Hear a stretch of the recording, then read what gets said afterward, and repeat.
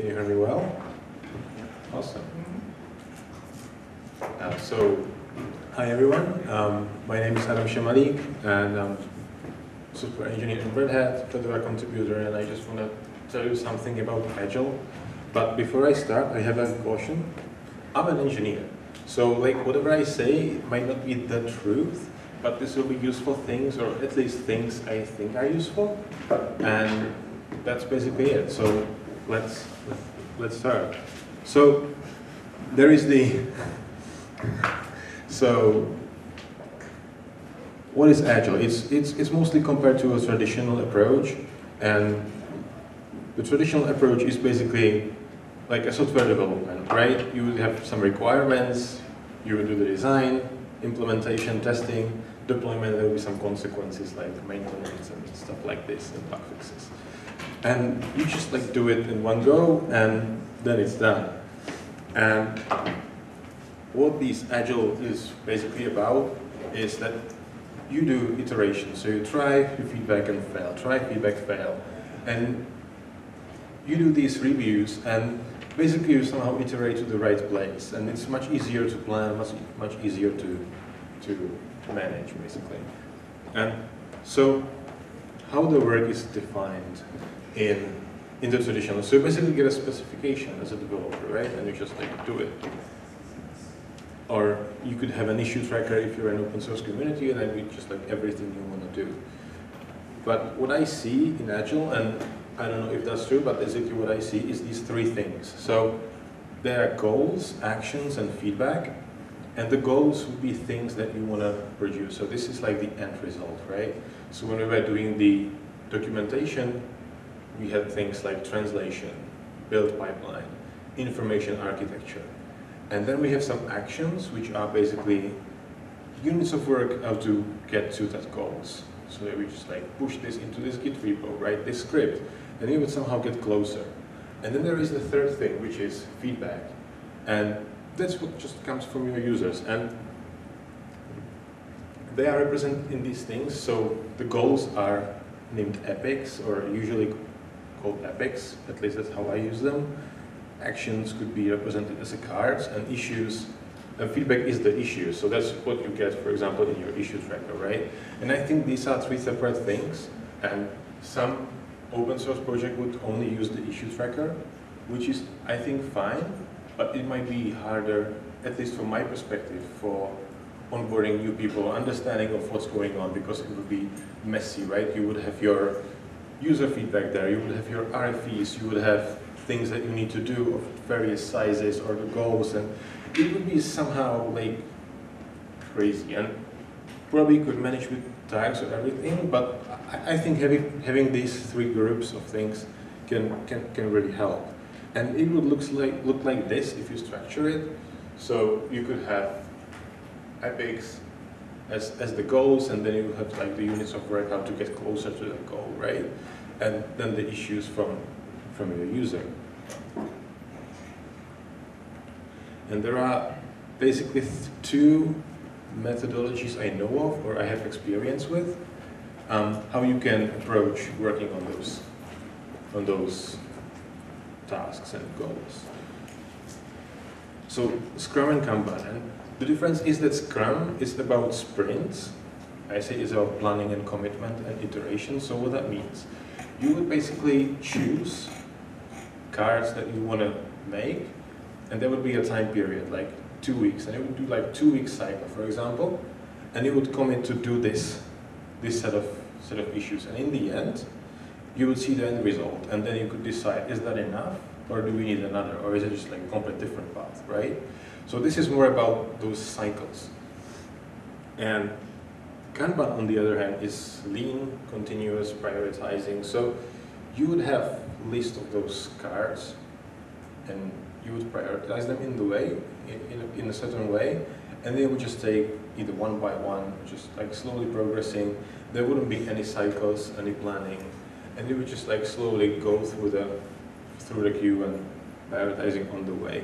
So these are the two main approaches, and I'll just explain them a little bit more with activities. So what do you do if you want to do this, or at least what we did in the teams I work with. So I think there are major 5 different activities. So something is called grooming, then it's planning, stand-up, retrospective, and demo. And I know there may be some new words, and also not all apply to those 2 principles. So for example, Scrum uses basically all of them, but Kanban just some of them. So let's have a look what that is. So grooming is basically about creating, defining, clarifying, and prioritizing those cards. So this is where your team or a group of people can sit and basically define what they want to do. So you could define the epics, your goals, as I said, for example, for the documentation translation or something. And then you could see the cards, which would be the work you want to do to get closer. And having this scoped, like in these small pieces, is much easier for you, I guess, to focus on like a separate path, right? And you could see like, you could do even reviews of what you've already done, and basically organize your board with these things. And by the way, I will be showing a live demo in the end of how we use it in the docs project. I haven't set up before, so yeah. But that's basically grooming, making sense in the cards and making sure it's updated and it makes sense that there's everything. Then you could do planning, but this is just in the Scrum. As I said, Scrum is doing like cycles, for example, 2-week cycles, and you need to plan what you want to commit for those cycles. So for example, you say you want to complete these 10 cards in this plan, and then you just do your work. Kanban doesn't have it because there's no planning, there's no cycles, you just like go through these. So that's one activity. And you mostly work only on those cards and just completing what you planned. One of the nice things about this is daily stand-up. So this is daily. It doesn't need to be daily, but we usually did daily, and it was just like a sync between the people, what we did, what we're planning to do this day, today, and just to make sure we are not conflicting with each other and not stepping on each other's toes, or just giving an update. Again, both Scrum and Kanban. Then demo, I have Scrum and Kanban with a question mark. So if you do Scrum, if you do those circles, it's very useful to do demo in the end, where you can just present the work you did, try to sell it to even, if you're in a company, to your product owner, or if you're in a community, maybe to yourself, or just like see what basically happened. In Kanban, this can be done, and I think it's encouraged, but it wouldn't be like probably on a schedule. You could do it like anytime you think it makes sense, for example. So I think it's optional. I think it's up to you. And then there is retrospective, and this is basically talking about the way you work, but it's not about what you did, how you write, I don't know, like what you did, how. It's not about the thing you're producing, it's about the way you work. So for example, how you do the stand-ups and how you do anything. It's mostly about the process, and you can just like think about how you could improve, and you can also do it periodically, and this helps the team be more effective, or just be more natural in the processes and things like this. Then I have a section, if you can do this in open source communities, because I was talking about cycles and committing work, and it sounds a little bit pressuring, and I only have one slide, but basically teams of employees versus teams of volunteers. And this doesn't need to be employees, it could be like people that are probably paid for their work and just like doing this full time, versus team of volunteers that just doing it whenever they have time, right? And what I personally see, that it might be difficult to do Scrum with the cycles, with communities, because people would be doing it just like on their schedule, right? Like whenever they want. And I personally think that Kanban is the way to go, and that's what we did, and that's what I want to show you as well. But this is the thing to consider, right? If you also Google Scrum or Kanban, this will be mostly applied to like the professional teams that just have the time and resources to put 100% of it. So this is a thing you need to, I think, keep in mind. But let me show you the Fedora documentation example. So we published the new Fedora documentation last week, and I think we were using something like Kanban to organize the work and just figuring out what even we want to do. And I have a board I want to walk you through. Oh, second mic works. Awesome.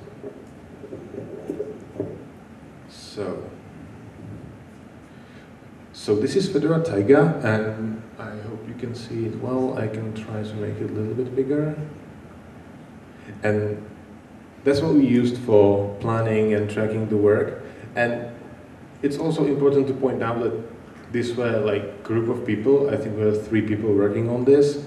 If you're an individual contributor, you have your own project, this might not be that important because you can just like work on yourself, just know about everything. But this is very important for communication between people.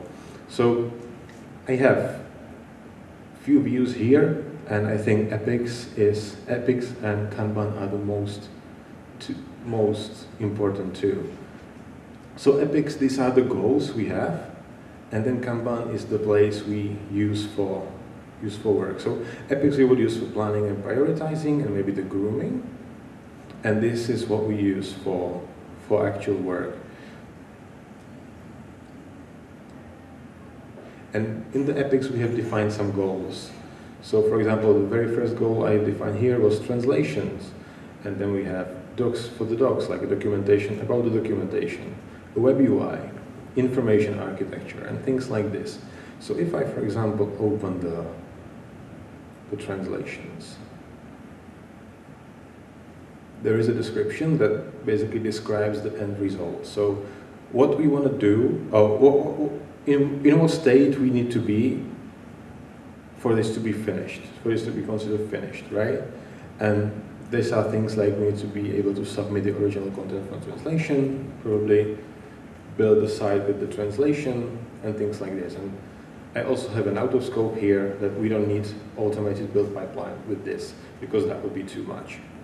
So this somehow sets the expectations, and if you know this, even maybe a new team member looking at this and maybe the actual state could figure out like what to do, because they don't have to think about the whole picture. And we have some cards here, like develop a script to load the English language to the translation engine, just like a script that takes it out, and a UI to switch the website. And these are actions that are just getting us closer to this goal. And we don't have to define everything. We can just define something, do it, and then see what's going to happen. Also, one nice thing here is that you don't need to have only cards with like that produce work, but you can also have so-called spikes, which are like a research cards. So for example, I don't know how this translation engine works, so how can I even plan my work? But that's not a problem. I have this and I have my goal. So I can create a card, for example, about figure out how this translation engine works and document it. And based on this, you can create more cards. And this is just one thing. And this is the one goal with those cards, and you can basically iterate to get to that closer. I don't know, one more example would be, for example, onboarding existing contributors. And I think one of the first cards here would normally be figure out who these people are, but we knew, so we just created a card for each group, and then we can track like who knows. And again, this is the definition. What does it mean that they know? So we can decide at some point that this has been done and no other work needs to be completed.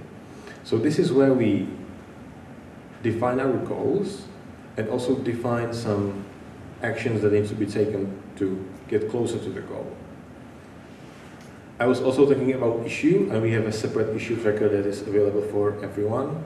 So they can submit feedback, bugs, and whatever, but it's a separate thing.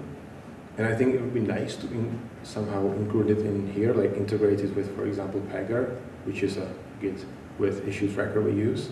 But I think that's for later. And so this was the planning phase and just like figuring out what we want to do. And if I want to work on something, I can do that. Yeah? This question? Who's creating which card? I mean, who should create the epic card or the user stories behind? That's a very good question. So the question was, who is creating the cards or these epics? So it depends in which environment you work on. For example, I work in team with Red Hat, and what we would do is that these epics would be created out of our requirements, for example, from product management. So they would say that they need a web UI, or they would say they need the translations, and they would specify what that probably means, right? And then the implementation team could just approach this and say, oh, and I can, by the way, just like view it like this, that probably to achieve translations, we need to develop the script, and we need to develop this another script and the UI. So this is a way how your product owner can tell you not what to do, but what to achieve. And it's up to you to figure out what you need to do to get to that goal, which I think is a very important distinction. So, yeah, good, thank you. So when you know this, you can go to the Kanban view, at least here in Taiga, and you can use any tool you want. Actually, I'm trying to just present the concepts and like what we do. But in Taiga is this Kanban view, and we have these columns, and these are basically different states for the cards. And right now we have something called backlog, to do, in progress, testing, the blocked or waiting, done, and there is archives.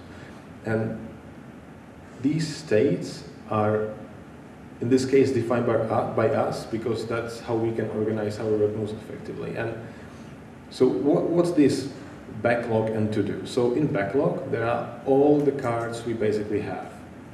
And we treat it in a way that anyone can create a card, and then the team can just go through the card, and that's called a grooming. And for example, clarify what does it mean, maybe tweak it a little bit, and make sure that everyone understands.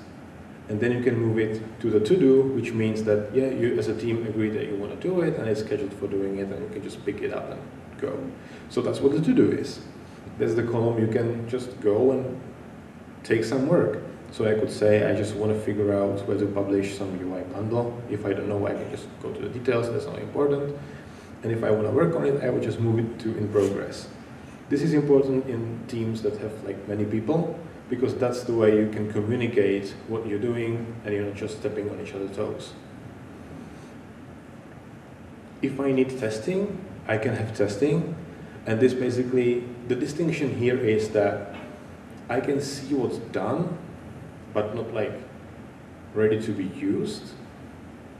And you don't need to have this testing column. I think I have created it like last week just for the deployment, and might get rid of it again, I don't know. But this is completely up to you. We have blocked waiting, so for example, I need to validate a design with the design team because I have created a homepage that looked like in semi-horrible way, and I needed someone from the design to say either it's okay or just tweak it and say it's nice. So this is not work. Can I ask a question? Yeah. How we prioritize merge testing tasks or some merge to-do tasks? Oh, that's an excellent question. How do we prioritize? Yeah. So let me finish explaining this column, and I'll just go back, okay? Yeah. So yeah, the block is basically work that's being done, but not by us. And in Kanban, this might be useful so you can see like who's got time and not. Because for example, I'm not doing any work for this, but it's being worked on by someone else. So I just like track it here, and I'm responsible for delivering. How do I know? That was the question. How do I know what to pick? So that's one of the things, and thank you, that was a good question. I basically missed that before. During the grooming session, you would normally, with your team, go through these to-do cards, and you would somehow prioritize them. So for example, if I think that this is much more important than this, I can just move it up, and I think it's even true, so I'll just do it. And you don't have to always pick the top one. It's up to you, because you're like an intelligent person and you just know what you want to do. You know what But you should know that, like, at least that's how we work, that near the top are the most priority ones and just near the bottom are like not that priority ones. But this is just the guideline. And it's, again, whatever you decide. What we were even trying to do would be like a third column with like a priority task. So we had many things we could do, right? And not everything was needed for the deployment that we did last week. So we would have another column with things that needs to be done before we can deploy. So I could just like create a new column, just use it for a week or so, or just a month. It was actually several months. And then you can just remove it. It's very flexible. Yeah, I have a question here. So could you do this, for example, with Pagure issues or on GitHub or using Bugzilla? Very good question. What are the advantages of using Pagure? So if I could, the question was if I could do it with Pagure issues or Bugzilla, or there's even board somewhere else. So I think you could, and this is not meant to be saying that use Taiga, which is the agile tool. That's definitely not true. But what I see that it's important, at least from my perspective, to separate the issues, which are feedback from your users, from the task and goals you actually plan yourself. Because all in this board is created by the team, no one else.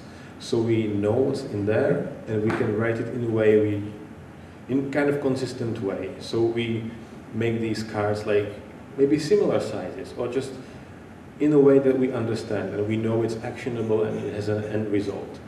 On the other hand, if you have issues, they are submitted by users that are not part of your team maybe, and they can submit anything. It could be just like, this is broken, or could you do this, or can we discuss this? And it's very unstructured information. So what I think would like the most, if I would have this issue tracker like separately, and then maybe either pulling issues from it or create a new task in here.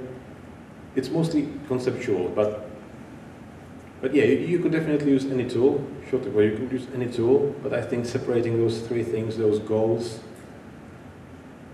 cards, and then issues is useful. Yeah? Maybe you'll talk about this later, but one thing I don't really understand is you get an issue, and I mean, do you need to create an epic for it and then create like one task if you know that it's basically like business as usual? You know, basically you just do this small stuff. Yeah. Because I mean that's what we usually do. I mean, okay, we have like 100 cards, and 90 of them is just very simple stuff which doesn't need like any trigger. It's just a one issue. That's a very good question. Then you have like 20 things which require several steps, and then I understand this because it's really important to like break it down into like multiple pieces, etc. That's a project on its own. But most of the stuff we use is okay, like business as usual. You just fetch it, you just do that. Yeah. So the question was that if I, for example, get an issue, if I need to create an epic and a card for it, and definitely no. This is just a tool for communicating. If you can work like with this, and for example with your issue tracker, fine, just continue doing it, that's absolutely fine. I mean, you also don't have to have all your cards under an epic. That's, I think there is a filter which somehow works, and yeah, I can filter by epic, and there is not in an epic, and we have some like this. So I just need to whatever this. Yeah, so we have some cards that are not in an epic because these are just like random things we need to do, and maybe they are not like accomplishing like goal, or they are, but they are not big enough that we need to figure out or make it complicated. This is also not meant to document everything you do in a huge detail. This is meant to help you as a communication tool. So like if you can do without this, it's absolutely great. Basically, like for one person, you just don't need to do it if you have like good memory and good imagination, right? But whatever works to you, you don't even need to use those epics. But for me personally, it helped me with organizing the work and focusing on those separate things. And if I need to create like more work, I can say, yeah, I need to prioritize translations, so I can look this, and now I have this just this context of translations, and I can focus on that. But whatever works for you, yeah. So So I inherited a Kanban board from, actually it's 2 project leaders before me for our Relunch team. And I'm noticing different titles for the columns of the cards. Mhm. Is there any convention for the names of the different columns as you Mhm. work on your cards? So the question is basically if there is a convention for these columns, and I think there are 3 basic columns that most projects will use, and it's like to do, in progress, and done. But you basically do whatever works for your team, right? If I had just few issues, I don't think I would have to distinguish between backlog and to do, but because we have so much stuff, and I sometimes just think about, I still use the translations, but I think about translation just like I have an idea, oh, I need to do this, so I can just create the card, but it doesn't mean someone needs to work on it, I just worry about it, so that's why I put it in the backlog. Also testing, some work doesn't require testing. For example, we did without testing for like a month or 2, but when we were converting the content from the old way to the new way, we actually had to test it, so I just created the column, but I'm pretty confident I can just delete it right now. So I think whatever works for the team, or whatever states you need to do. Also, if you have like an infrastructure board, you could have even connected it with like the issues as I described, in a way that all the user requests, issues, or whatever would just end up in one column. It could be even before this, and it would be then prioritizing and planning them or whatever. Like, you can basically do whatever works for you, I guess. Yeah. Oh, that answered the question. It wasn't too fuzzy. Yeah, cool. Right. I think I was describing the columns before we start with the questions, and I think I ended here. But yeah, block waiting. It's work that's being done, but not by me. And this is done, work that's done. You can see faces here and names, so these are the assignees for the card. And these are not necessarily people who are doing the work, but these are people who are responsible for the work. And that's a very different distinction. So, for example, Brian here is probably responsible for CI for stage. And it doesn't mean he needs to do it, but if someone else does it, Brian needs to just like keep poking him, it's right. Also, if you have people with multiple teams with multiple people, which is basically the definition of team, you can have 5 people working on a card, but there will be only one owner. So they're just not like arguing, or just like you always have one person that's like responsible for example, updating the card and making sure that work is being done the right way. Does it make sense? Like the people who work versus owners. Maybe one clarification. What about backlog? Backlog, you don't have assigned people, right? Or do you? So backlog here doesn't have assigned people. So what would usually happen is that in progress, everything needs to have an assigned people, and from here to the back, to the right, like it must, right?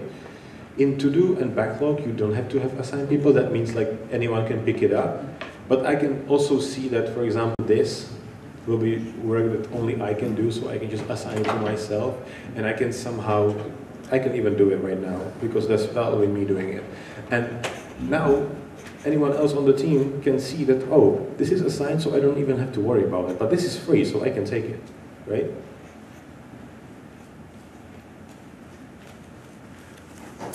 And I think I'm finished with my demo.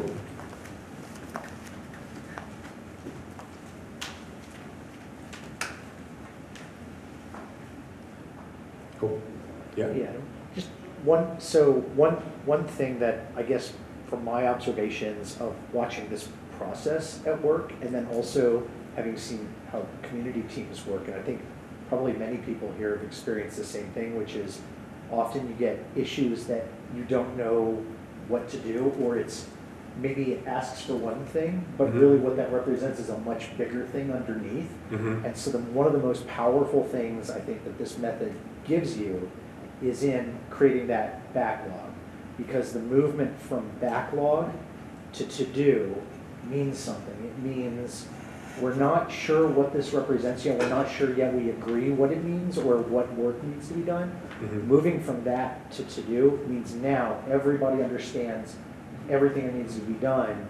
Now you actually have something that's actionable. And that's almost like in itself, even if nothing else worked right, that in itself would be amazing for a lot of a lot of different teams, because we have many times these discussions and we have a general consensus, but no one writes it down, or we agree on a way to go, but there was one person who didn't get to weigh in. And so having that step, it kind of enforces clarity without enforcing in a bad way. It's in a good way that everybody can benefit from. Yeah. So yeah, note was that if we have this column, the backlog and the to-do, that sometimes we get issues that are too ambiguous, or we are not sure what to do with these. So the move from backlog to to-do, where we can clarify and just make sure that we know what to do, is somehow good. And I think I do it with my personal task management. So for example, I have an inbox for like random thoughts, and I just like can think about something about, I just like write it down. It can be complete nonsense. And then I would do my personal grooming, and I would go through these and just like, so what did I mean by this? Oh, it means I need to do this, or I need to achieve this, or I can do this in like 2 minutes, or just do it right now. And I think, yeah, that's a very important distinction between just like the ideas, or just like rough notes, and actual nicely scoped actionables. Yeah. I was just going to add, from a community perspective, we've been lucky to have Adam's time on the stock and my face was up there. But like, not a lot of my time has been able to be dedicated to this because vlog. So last week when we were doing the rollout, it was super helpful to have this Kanban board, because I had basically disappeared for 2 weeks and had not really spoken to Adam and kept up at all. And then when the rollout came out, there's all these cards, and I could just go through and spend my time moving things from to-do to in progress to testing to done. And we were able to work together, even though I'm essentially an episodic contributor. I don't have time in my day job to go do this, but we were able to make this happen from a very community perspective. You don't need to be 40 hours a week in order to participate in a Kanban situation. Yeah, that was a great note by Brian. So yeah, the way we have it set up, so you have like those epics and the cards, is good if you, for example, go out for a while, then you come back and you don't talk to people from the team, but you kind of know what needs to be done, so it's organized. And I would add to this that if you, for example, onboard a new person, or actually in the open source world, there is just like a person who wants to discover what's done in this project, they can just see the epics and, oh, they are trying to do a UI, that's not my thing. Oh, they are trying to do translation, great. So I can just have a look what needs to be done in the translation, so I can see like the definition of done. Yeah, I think I could achieve that. I can see these actions, I can do one, or I can just create one. I think it's much easier to onboard, or just, like for people that are not 100% following the project all the time, I think it's very easy to just like leave and then just continue the work. Yeah, I think we should finish, so let me just close with this. It's just Agile is not like the Agile. I don't think you can get certified in Agile. I don't think you can do Agile, but you can adopt Agile principles to your way of work. So you can iterate, so you can just like do smaller circles. And I think it's important to distinguish between those three, between your goals, between your actions that get you closer to the goals, and between issues that are just user feedback. And with this, thank you.